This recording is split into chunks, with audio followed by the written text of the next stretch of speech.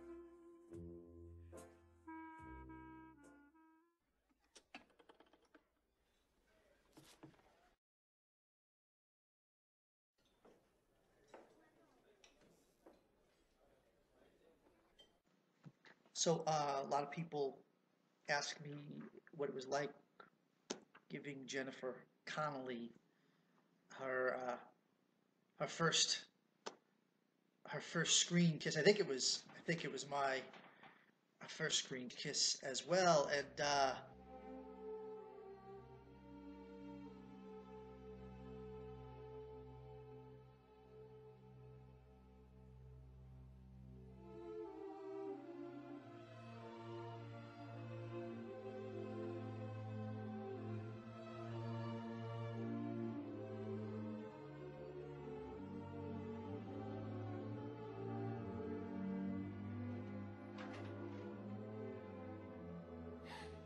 Somebody's there.